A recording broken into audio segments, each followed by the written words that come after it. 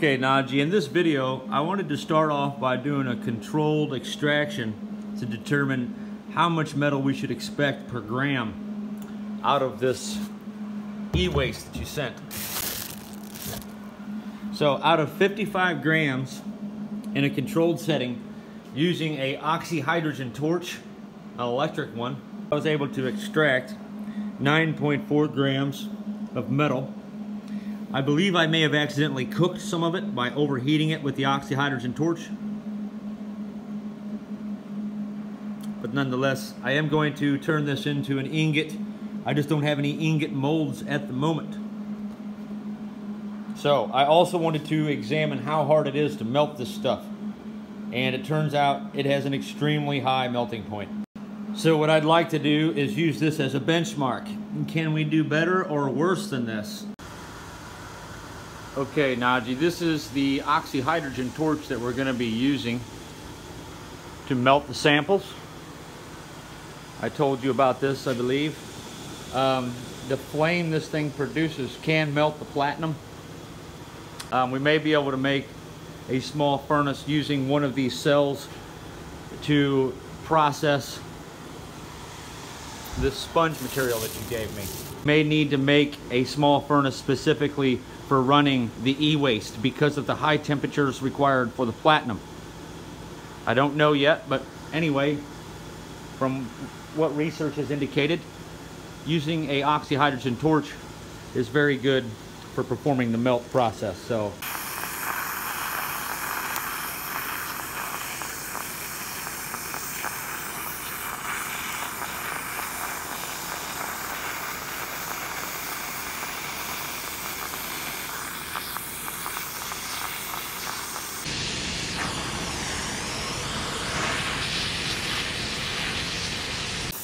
this is about 2,000 watts of power we were cranking into this thing.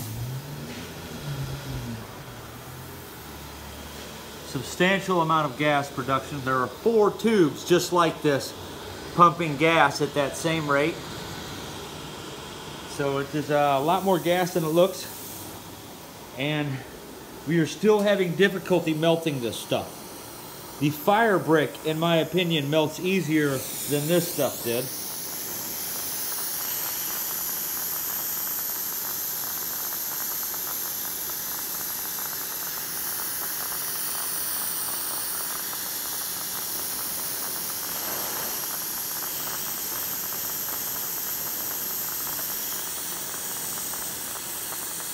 That is just blazing white hot. Okay, Aji, so the purpose of this experiment was to examine the melting point of this material.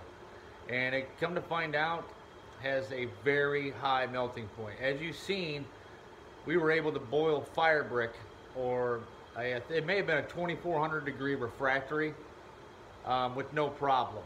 So you're probably looking at well over 3,000 degrees. And this stuff is just extremely difficult to melt.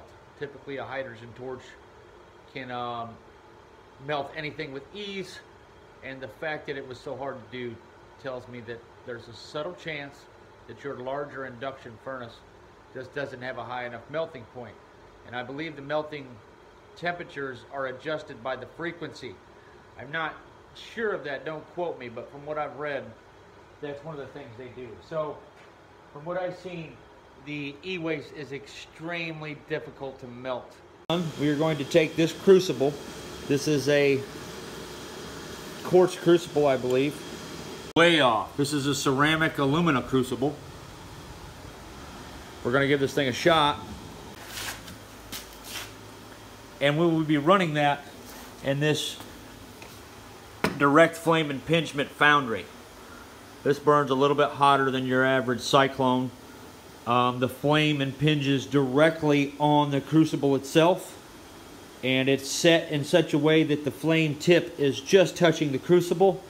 So it's kind of like when you take a blowtorch and you're trying to braise something, and if you hold the torch at just the right spot, it's the hottest point of the blowtorch, and you're able to melt your braze alloy. That's kind of what we're going for with this foundry. It's should be over 3,000 degrees.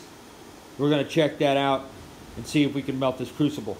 Okay, Najee, everywhere I have looked indicates that it is best to extract the aluminum from the e-waste before any further processing. I don't know if it alloys or something. I'm not sure what happens with it. If it messes up the acid rinse, large amount of hydrogen production will take place if you put that stuff in acid. So maybe that's what it is. And then you've got the aluminum hydroxide, maybe. I'll have to look into the chemistry of that. But we still end up with the alumina, the white alumina in the solution. And for whatever reason, all the research that I have looked at indicates that we must remove the aluminum from the e-waste before any further treatment. I'm going to get to the bottom of that. I just wanted to run that by you and see what you think. But this clip is going to show that there is in fact a lot of aluminum in there because I dump it into a dish potassium hydroxide solution. You see that? So there is a lot of aluminum in here, most likely.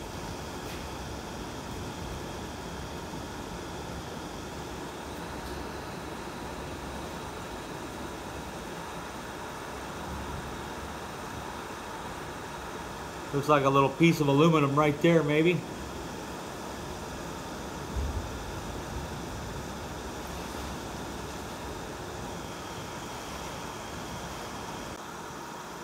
So that's something to think about. Do we want to take the advice of the people online who are saying that you have to get the aluminum out of this? You cannot have aluminum in e-waste. They say it becomes a problem down the line. I don't know, me and you need to discuss whether or not you're doing chemical treatment of the final stuff or if we're going to make anodes out of this. I don't know if the anode's a good idea. There's a very large amount of aluminum in some of this stuff.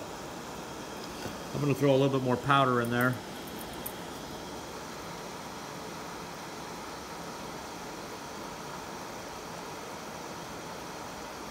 We have to discuss this